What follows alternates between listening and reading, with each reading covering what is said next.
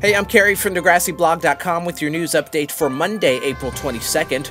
Spinner is back! Well, Shane Kippel, actually. Shane dropped by the Epitome Studios for the first time in a while. Find out what he's up to in an interview he did with Abby Ho on Degrassi's YouTube page.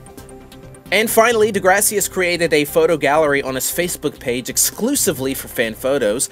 Do you have a Degrassi-related photo that you want to share? All you have to do is just submit your picture to Degrassi on Twitter, and your pic could wind up in the gallery.